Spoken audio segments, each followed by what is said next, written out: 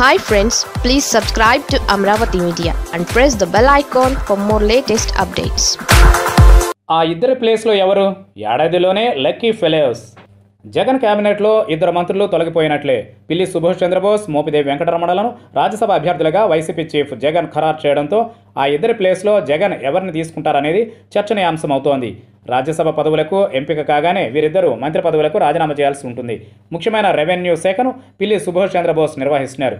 అలాగే మోపిదేవి వెంకటరమణ పశుసంవర్ధక శాఖ, మత్స్యశాఖ మంత్రిగా ఉన్నారు. ఈ ఇద్దరు రాజీనామాలు చేసిన తర్వాత మంత్రివర్గం విస్తరణ ఉంటుందన్న ఊహాగానాలు వెలువడుతున్నాయి. స్థానిక సంస్థల ఎన్నికల ప్రక్రియ పూర్తయిన తర్వాత మంత్రివర్గ విస్తరణ ఉండే అవకాశాలు ఉన్నాయని చెబుతున్నారు.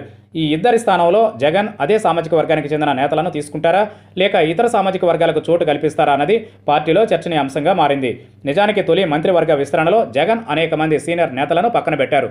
ప్రాంతాలు, సామాజిక వర్గాల సమీకరణల లెక్కలతో కొందరికి తొలి విస్తరణలో చోటు దక్కలేదు. పార్టీ కోసం కష్టపడి పనిచేసిన వారికి కూడా జగన్ ఇవ్వలేకపోయారు. దీంతో ఈసారి కొందరు సీనియర్ నేతలను మంత్రివర్గంలోకి తీసుకోవాలన్న ఆలోచనలో జగన్ ఉన్నట్లు చెబుతున్నారు. సామాజిక వర్గాలను కూడా పక్కన పెట్టి విధేయతకే పెద్దపీట వేశారంటున్నారు.